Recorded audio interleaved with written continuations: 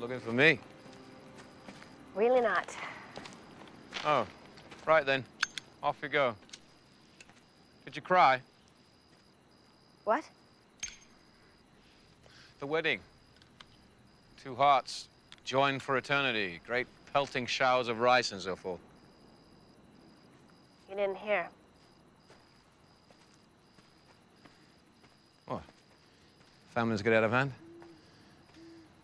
Tear the place apart? No. Well, yes, absolutely. But Xander left. The wedding didn't happen. Wow, gotta say, I didn't see that coming. It was awful. Anya was devastated. Is that right?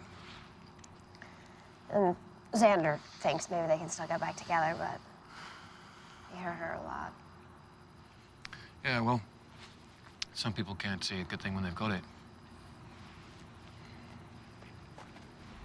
Spike. I should have known you'd be tagging along. Hey, guys, I found Spike and was trying to figure out what kind of dangerous contraband he had. Tell you what, Slayer. Let me get out of your way. Stop bothering you. Yeah, maybe you should do that, Spike. Just run along. You know, I guess you know all about that, don't you? The king of the big exit. Heard it brought the house down. I don't need this crap from you. Right. Let's not listen to Spike. Might get a bit of truth on you. Okay, okay. Calm now. Let's turn around and release this very manly thing the other way. I forgot. Willie Wannaby can't hurt me. Dumb to pick a fight, I guess. Xander. More than happy to beat you right through the pain, you pathetic booth. Guys, don't. Buffy, can you hear me?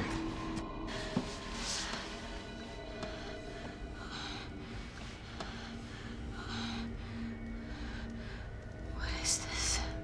Do you know where you are, Buffy? Sunnydale. No, none of that's real, none of it. You're in a mental institution. You've been with us now for 6 years. Do you remember?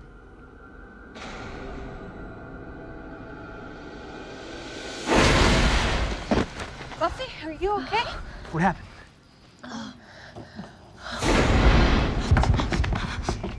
It's okay, Buffy. Buffy, it's okay. Oh, no. Here, let's get it back to my crib. Spike, just go, okay? She's our friend. We'll take care of her.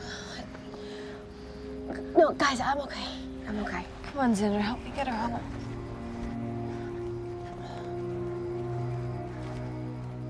Put a little ice on the back of her neck.